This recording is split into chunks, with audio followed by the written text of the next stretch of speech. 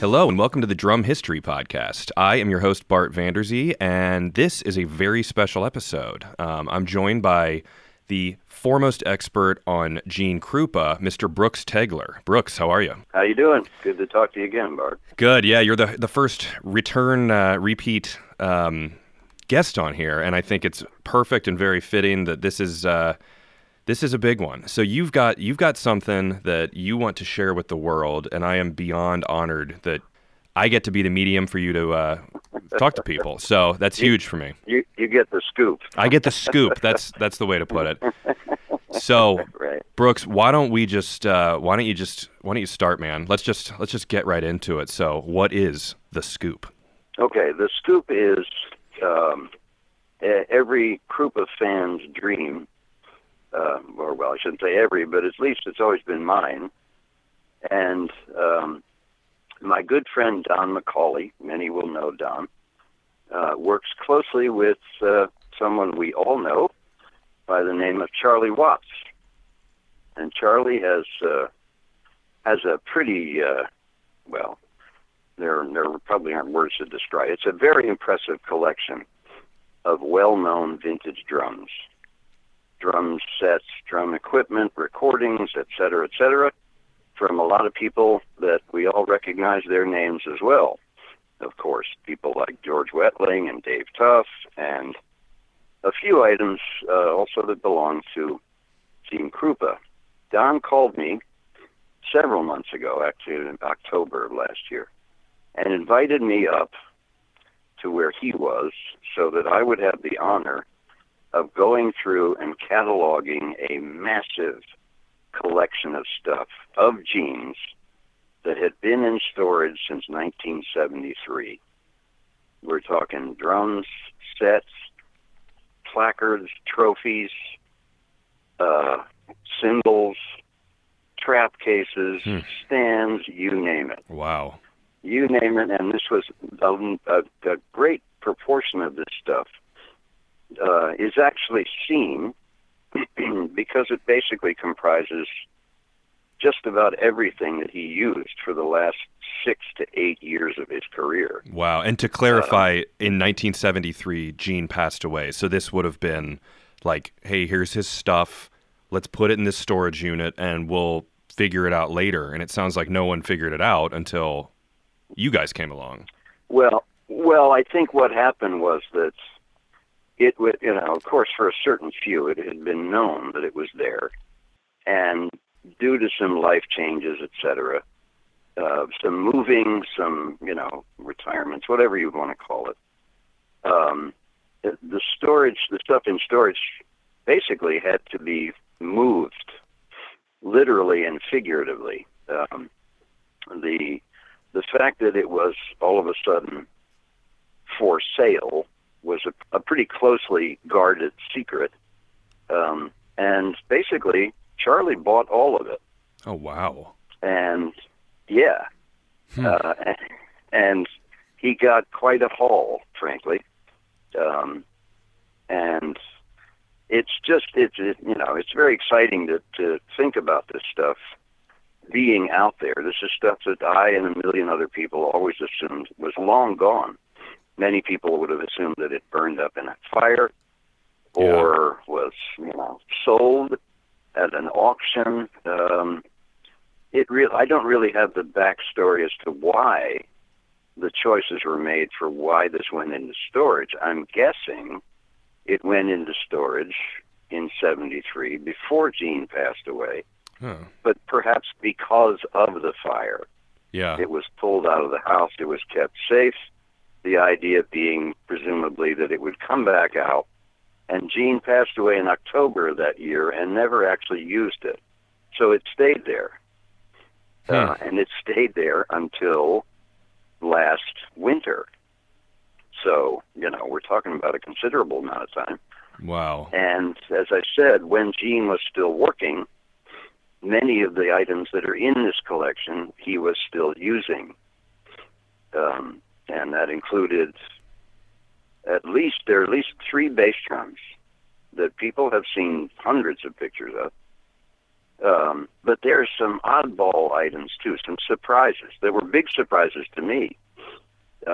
But when I started doing research, and I presented Charlie and Don with a 28-page report of everything that I'd found, there were some surprising things. I actually had to eat my own words in one particular instance when someone had talked about a rumor that at one point Gene had a Rogers Dynasonic snare drum. Really? And wow. I would say, nah, that was just a myth, Yeah, he's Well, Mr. Slingerland. Wow.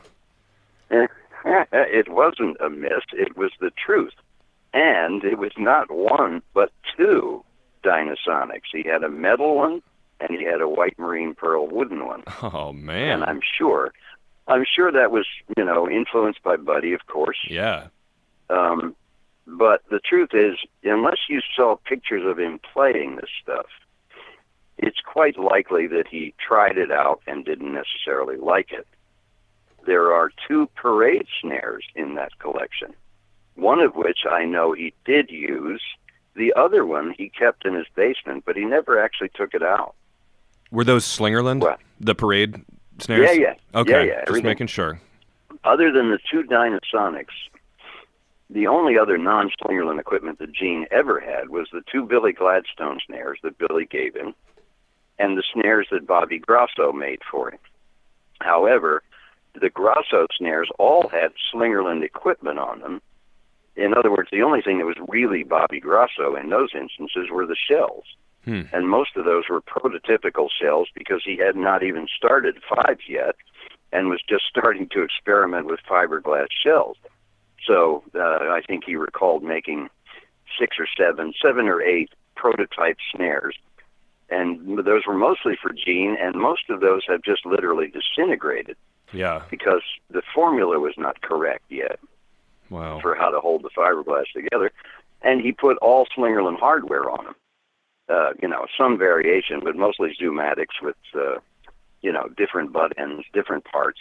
So there aren't even many of those around anymore. I think I know of at least, there are probably 4 that I know that exist of the Grosso snares. None of those were in this collection, of course. And I know that my friend Joe Lanny owns one of the Grosso snares. And there are, the quantity of stuff in this pile is just remarkable because these are working drum sets that Gene had. Yeah, well, let's pause for a sec, because to back up, I want to clarify. So when we're talking about Charlie Watts, in case no one knows, this is the absolute, megastar drummer of the Rolling Stones. This is a massive drummer. So just if anyone didn't know that, that's who that is. And then to explain the fire, which I recommend you check out, Brooks did a full episode with me on Gene's life, where there was a fire at his home, his beloved home in Yonkers. Not sure what year was the actual fire. 73. So it was in 73. So that was the That's year he died. Okay, so yeah, and it wasn't quite the massive fire that rumor has created. Yeah. To be. The fire started in his den upstairs, and really that was the extent of the massive damage of the fire. The smoke damage was a different consideration. But, sure. It was not the house burned down kind of story that people have inflated that whole thing to be. No, but that would lead to then storing, putting some of this stuff into storage and all that. But cool. I always like to make sure everyone's on the same page. So I'd like to know, I think everyone would like to know, where was all this stuff when you actually first laid your eyes on it? It was in New England, and because I like to respect people's privacy, sure. It was, the stuff had been moved from the storage facility to its next stop, and then the stop after that was actually Don's house, okay, which was particularly funny because this stuff was just jammed into a small room at Don's house, and we went through this literally, for me, one piece at a time. But this is after Don, who really, I've known very few people in my career that work as hard as that guy. Everything was individually wrapped, taped up, boxed, and moved to his house just, just for that move. Everything was, stuffed into a great big van. Wow. So, he was extremely careful, and then turned around and spent many days, I think, crating stuff to send over to London. And just nonstop work. He does this all the time. He travels all over the world, and he oversees Charlie's collection in a way that most of us would only dream about having somebody that was that dedicated to doing this stuff. Wow. And of course, he knows, he knew what he was looking at when he found this stuff. Of course, so did Charlie, but Charlie didn't actually initially see it. So, Charlie relies heavily on Don to give him the information, which, I don't think you could find a more reliable guy for this stuff. So I was really honored when Don called me up and said, "Can you come up here and go through this stuff and, offer whatever knowledge you know?" Yeah. Now, what did that look like? Like, what was explain now a little bit about maybe your role? Like you day one, minute one, you're looking at it. What did you first think? What was the first step to organizing all of this amazing history? Well, of course, I wanted to just get my hands on things. Yeah. I wanted to say, this bass drum was this, so forth. But there's a lot of detail that I didn't have at my fingertips, literally or figuratively, until I'd actually seen everything, notated everything, gotten photos of it all, and then could sit down and start doing more intensive research. So the whole point for me was basically to go up and just look at everything in the same way that any museum curator would when some big find came in. There'd be a lot of people there that they would look at everything, they would inspect everything, but at some point the serious cataloging had to begin. So that's basically what I did. I spent a day up there going through everything, putting together a complete set in another room, which was, I sent you a picture of that. Yeah, once this is out, that drum set. We'll post that because it is just like, it made me happy to see you playing Gene's real drums. That's just so cool. Yeah. Well, it was, there's an indescribable feeling to being sitting behind that set after putting it together. The nice part is there were other things about the collection, again, that were presumed to be gone. His last set of spotlights were there. They're red, right? Well, they're actually painted orange, but they were painted over sometime in the last year or two because another Krupa fan, long time ago, sent me a color shot of Gene playing up in New England, and there were the spotlights, but they'd been painted orange. So why they were painted orange, have no idea. Still trying to figure that out. Wow. But there they were. These are the spotlights that were in use by Gene. That particular model, those particular lights, Gene had been using those for 30 years or so. They were the last model of spotlights out of 3 that he actually used. So, just the history was all over the place. And the set that we built in another room of Don's house, just for pictures, was the set that included the 24-inch bass drum. That's the picture that I sent you. Yeah. 20 by 20 floor tom, 16 floor tom, 13 mounted tom, and the only 5.5 by 14 Slingerland snare that was included. Gene also had a tendency to give stuff away. Really? Especially later in life. Yeah, he would give stuff to like the local church, the local school connected to the church. That stuff went up for auction several years ago. But yeah, he would send stuff to people. The very first bass drum that I ever authenticated was a 14 by 26 Radio King bass drum that Gene had sent to a bartender friend that he met out in Las Vegas.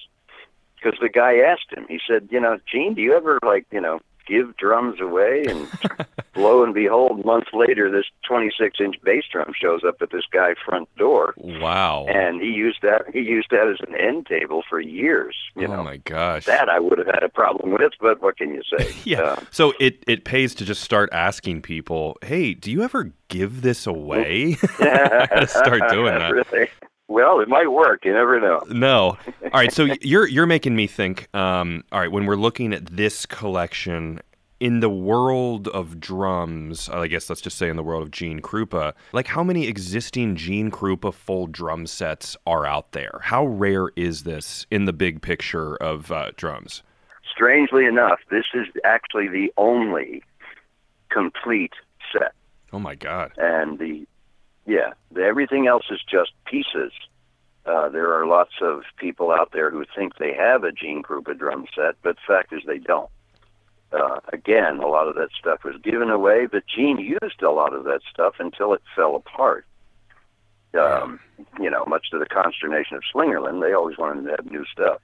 Wow. By the very end, the first time that Gene retired was 1967. Mm-hmm.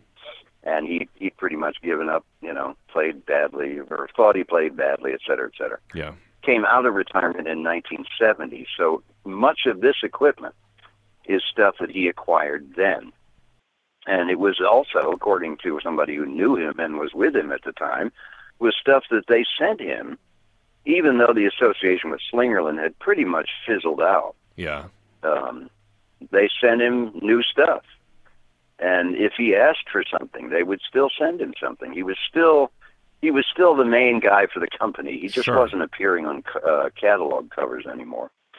So, but that's why this is really the only complete collection that would make up a whole set. Now, if you have to put a year on it, so are you saying these drums were like 1970 Slingerlands? Because they look like a classic kind of, Radio King set. But so what did you date the actual drum set to? Well, the latest stuff, the newest stuff that's there was probably between 68 and 70. The oldest stuff there, probably the oldest drum, is one 9x13 Radio King mounted tom. Why that one stayed there, I don't know. But, yeah, the bulk of the equipment is 60s into the early 70s. Probably the last thing he got was a 12x15 TDR parade snare, because of the TDR 100 was actually introduced in the 73 catalog. So he got that, according to sources, he got that particular parade snare with the TDR throw-off sometime around 72. And then, again, that was probably a prototypical drum.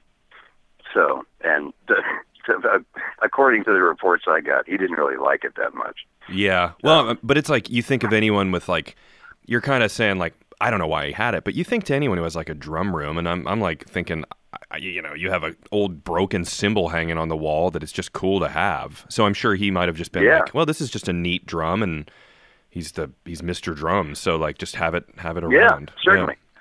Certainly, and the earlier parade snare that he did in fact use, he recorded with it. Wow. He recorded with that when he did the Percussion King project. Jeez, wow. So, and used that probably more than once. He may have actually used it when he did the record with Louis Bellson in the early 60s too. But that one is late 40s, early 50s vintage, in beautiful shape. But of course, generally speaking, Gene didn't do much with parade snare drums, so not much there. Yeah. So yeah, late 60s, you can see the bass drums in hundreds of pictures. The oldest of the 60s, I believe, it's just my opinion, was his very first 14 by 22 inch bass drum, which he picked up in 1962 when he ordered a whole bunch of new stuff. He literally ordered everything, including sticks and brushes. Wow. And that's when he picked up this drum. He had other 22s that he used, during that period all the way up until the last one he got, which I believe was in 68, 69. That is the very last bass drum that he actually plays on in public. Jeez. And you can see him using that bass drum and that set. The tom-toms were the same ones that you saw in the picture I sent. Yeah. Those are the same drums that you see him playing at all of the Goodman Quartet reunions, including the one at Carnegie Hall. It's those drums. 2 canister thrones. Oh, really? Wow, that's neat. Yeah. Well, so you're getting into, first thought is, it's amazing. It's kind of similar to finding someone's first drum set this is the last drums this icon owned. I mean, that's just massive. Right. But what I want to know is, and hopefully it can be kind of in an entertaining way and not just reading a list, but is there a way we can just kind of quickly go down the list of everything that was in that in the haul without it being too, I'm just reading a list. Well, actually, yes, there is, because I plan to, when you air this, I will coordinate putting my 28-page report up on my own blog page. Awesome. Which includes details, and it also includes photographs. Okay. Part of the problem with this stuff is this is really important stuff. Yeah. Not just new merchandise for everybody. Sure. So I've tried to stress as strongly as I can that this is not stuff that's just going to be available for anybody with the right amount of money. Mm-hmm. It's not for sale, I guess is the point. And it's also not, people have to, keep in mind there are plenty of people that have put together bogus, phony Krupa stuff for years. Tried to palm off sets as being one that Gene had. And yeah. Of course, it's for anybody who knows much about that kind of thing, it's easy to prove that they weren't. Well, the same thing with this stuff. It's going to be marked accordingly. And, if somebody 5 years from now wants to put up a drum that they found claiming that it was something from this collection, there's going to be a specific mark on that drum in a place that only those who know would be able to find. And if that mark is not there, then those people are lying. I mean, mostly because, there are collectors out there and there are wheeler dealers. And this stuff is, well, like I said, it's not for sale anyway. Charlie has this stuff for his own collection. That was my question was, okay, so it's not for sale. This is Charlie's, which, man, I bet he's got an amazing drum warehouse of just this gear. So yeah, warehouse is more to the point. Wow. And so it's not for sale. It is we're talking about Charlie Watts' collection of the last gear that Gene Krupa owned in his life. Yeah, you're not going to get this on eBay. No, you're definitely not. And the fact is, Charlie himself has shared stuff from his collection with other people. That's his choice. It's his decision. Sure. What he does with the stuff. And if some of this stuff becomes available, it's going to be through channels that are not just the usual stuff. Yeah, I gotcha. I think even Charlie has to be practical about what he keeps. And I'm guessing when all is said and done, because a lot of this is still being discussed, a lot of it's still being mulled over, there's going to be stuff that Charlie's probably not going to have any interest in at all. He's got a huge building of drum history already.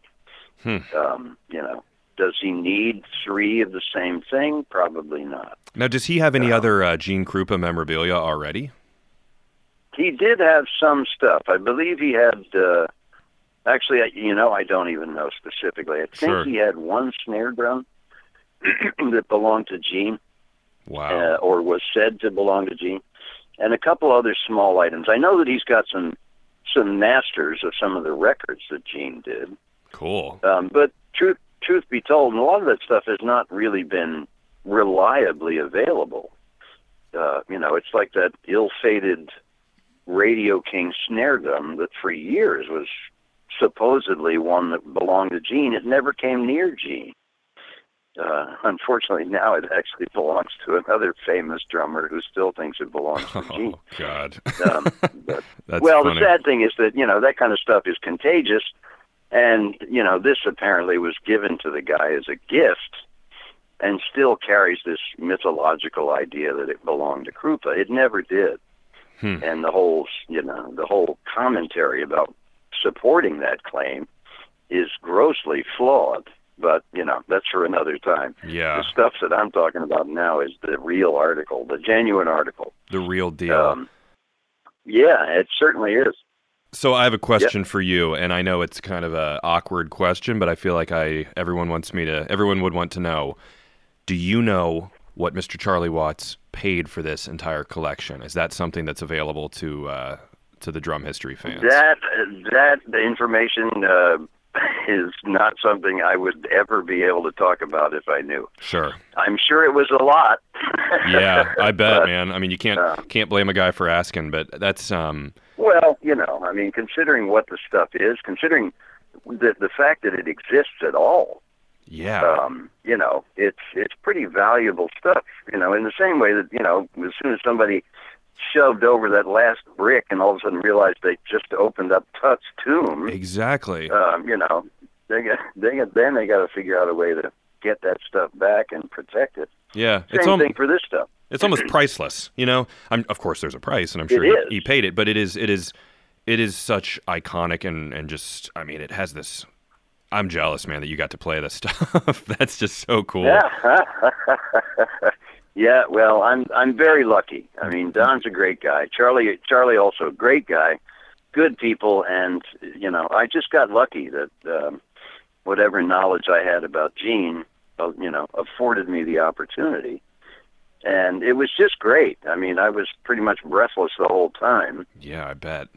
Going through this stuff, including, I mean, there are 4 trap cases up there, and stuff in them. Just thinking about okay, Gene was digging through this trap case on this gig, and, you couple that with so much of the actual anecdotal history about where Gene was, what he was doing. Yeah. The story about at the end of the Carnegie Hall Goodman Quartet reunion where Gene was so exhausted that he could not even get up off of the canister throne he was sitting on.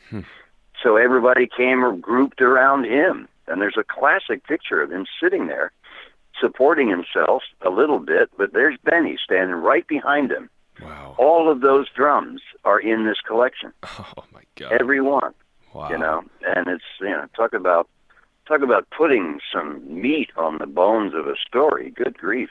Yeah, I bet. I mean, including the throne. When you walk into the room, there has to be just all of your senses. Really, the smell of this kind of like this classic gear, that has to be just takes your brain there. Wow. Yeah. Geez. And you think about all of the stuff that you read or that you hear about that Gene experienced at any given time. And, you're still talking about a regular guy who carried his stuff in, put his drums together himself. So, he's all over these drums. It's not as though these were there when he got there. You know, these were in the back. These are in the back of some station wagon. The classic anecdotes about him playing the concert at the New School with Eddie Condon and Wild Bill. Yeah. The stories about how that was over. My good friend who was there, a guy named Ken Spence, and him talking about his long conversations when everything is over. And I could just imagine it. An empty hallway in a school, and there's Gene waiting for the car. And he's by himself. He's standing there, Yeah. So, yeah, I mean, all of that stuff just kind of creates just a marvelous image of where this stuff was, what it did, And there were, like I said, there were some interesting surprises. Yeah, so expand on the surprises a little bit more. I mean, you're talking bass drum pedals. Besides that earlier, was there anything that just really shocked you or you didn't expect to find, or you found Gene's tuning keys, or... Well, actually, there were plenty of those. He didn't lose his tuning key. He's the only drummer in the world. No, he had lots of them. And he had some curious things. Like he had some, I couldn't even figure out what brand it was. Curious cymbal stand in one of the trap cases. I still don't know what kind it was, but it was partially blue metal. Wow. But it definitely wasn't a Slingerland item. The Dynasonics, of course, because the oddest thing about the Dynasonics was they took a page from Bobby Grasso's book in that they put Slingerland lug casings on them. But all the other parts are all 100% Rogers. So, wow. They weren't fooling anybody. Jeez. So you kind of went down that path. Was that to make it so Gene could use it live and on recordings and still stay true to Slingerland, trying kind of the Buddy Rich thing where he's kind of trying to hide it? Truth be told, I couldn't tell you. Okay. I mean, it doesn't make any sense. It's not as though they were, not going to be blatantly obvious Dynasonic Rogers drum. Yeah, with the rail and... You know, I mean, probably from 30 feet away, they would just look like another snare drum, and no one would care. Yeah. And I believe I found one photograph of Gene actually using the metal one. But even that, you know, even that's going to be, you know, one person's interpretation or another. Yeah. But I think it was one of those things where he was intrigued by it. He wanted to try it out. I mean, you know how things go like that. Somebody walk up with a Dynasonic under their arm and go, Gene, I've always loved you. Here, take this. Yeah. You know? Totally. And there's Gene walking home with a Dynasonic snare. Or he may have asked for it. I don't know. But they were all kind of rough and dirty. And there was this curious kind of folded paper muffler on the top head of the wooden one. Wow. And it was obvious that whatever they were, it was something Gene was sort of futzing around with, but never actually did anything with. Much like the the Gladstone snares, Gene loved those drums, just loved them. But the classic story is that his Black Diamond Pearl snare wound up at Frank's drum shop in New York, where all of Gene's stuff would go. And somebody started changing things around. When Gene found out about that, he was incensed, because they'd taken off the original gut snares and put wire, et cetera, et cetera. But the fact is, the drum was at Frank's drum shop. It was not in Gene's basement. It ultimately wound up there, but yeah, as did this stuff. And anybody who wants to see some of this stuff in action, again, you can look at a number of videos, but there was a documentary called Born to Swing, which I believe was narrated by now deceased Andre Previn, if I'm not mistaken. Anyway, it was done by was it Albert McCarthy? Anyhow, sure. Yeah. You can see much of this stuff in the clips of Gene in his basement. Wow. Because this was stuff that was set up in his basement that he played on all the time. Now, when you talked about the Dynasonics and the dustiness of them, what are we talking about as far as the condition of everything? Was it in great shape, brand new, good? You know, how did it look? Really depended on the particular drums. The bass drums, the early 62 model, which had a very famous front head on it, but actually a front head that did not share the same history as the drum itself. But it was, I'm sure, put on there because Gene wanted to keep the front head and wanted to keep the drum. That one was kind of well used, I guess would be the right point. Okay.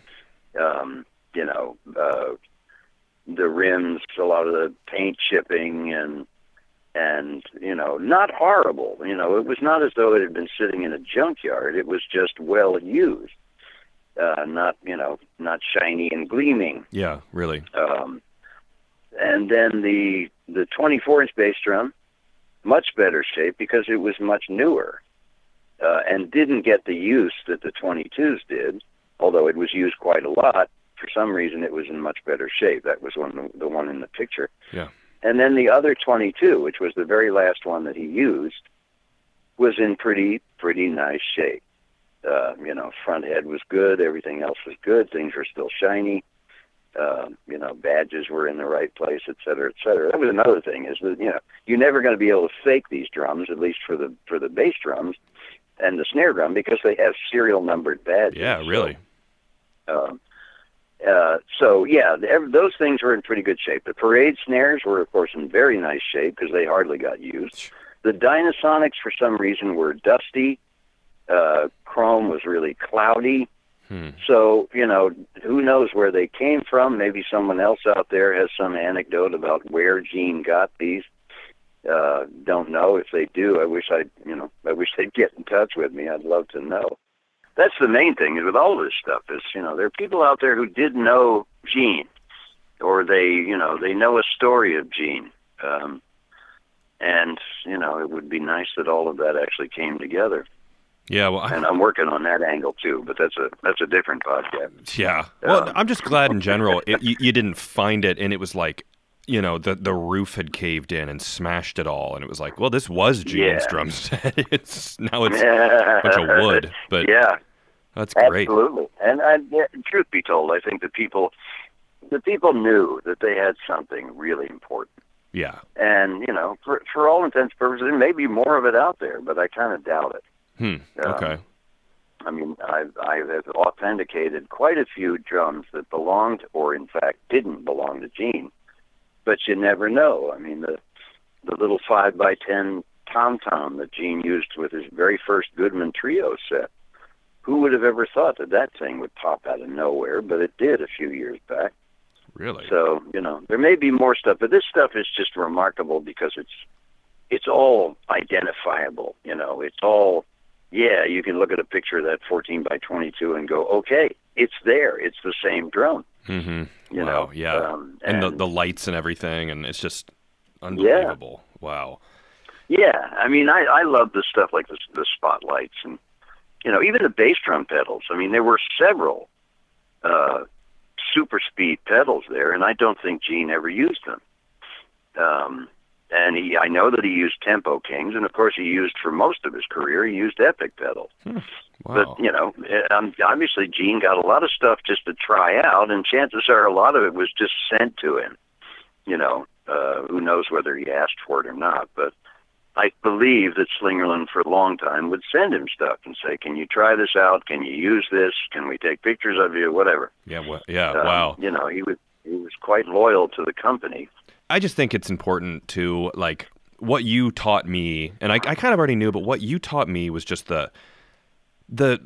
he's just such a nice guy. He was a gentleman. He was just a kind person, and I'm sure he would be happy when people sent him this stuff, and he probably just kept it and said, of course, I'm not going to I guess he would give it away to churches and stuff, but it just builds that character up even more of just being a good guy. Yeah, I agree with that. I completely agree. He was a very gracious man and, would go about things with a lot of class.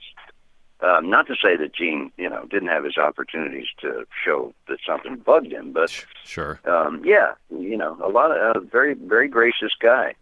Plus the fact that a lot of this stuff may have been things that most people never saw because of the drum school. It's like the things that were auctioned off by Skinner several years ago.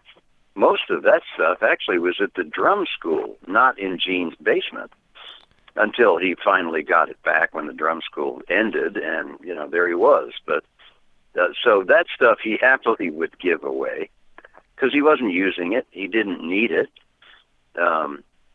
And, all of the stories about things like people would say, well, why don't you just get Slingerland to do such and such? And Gene would say, well, because I don't need that, Yeah. Instead of getting a complete set of drums from Slingerland, he would just ask for a bass drum. Really? And, I've heard the story that, somebody said, Gene, why don't you just ask him to send you a whole set? And his reply would be, I don't need a whole set. I've got everything else I need right here. So same thing with cymbals. There were interesting anecdotes that I dug up about certain cymbals that were in this collection.